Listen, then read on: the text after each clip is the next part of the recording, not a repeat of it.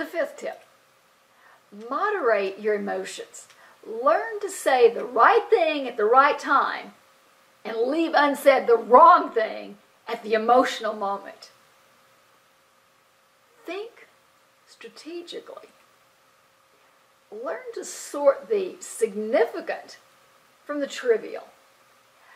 Look beyond the how to the why, or the why not. Move a conversation forward toward clarity, decision, or action. And 7, learn to cut through the clutter, to focus yourself and others on key ideas and key goals. Summarize succinctly. Say it in a sentence. And then, point 8, take a point of view. Few decisions in life are irreversible. Recommend or make a decision. Then, if necessary, you can always go back and make it right. Commit to what you communicate. Take ownership of that idea and be accountable for the results. Tip number 9, think like Hollywood.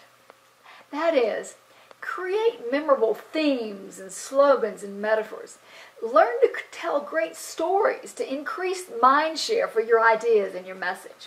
If your colleagues are still quoting your metaphor and your line and your slogan 2 weeks later in a conference room, you know you've been a success with that project, instilling that idea.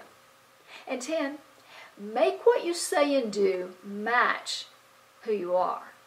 Act with sincerity and intention. Good intention, that is. Engage emotionally. Engage with others by being approachable and demonstrating concern toward them. Learn to listen. What do you think adds to personal presence?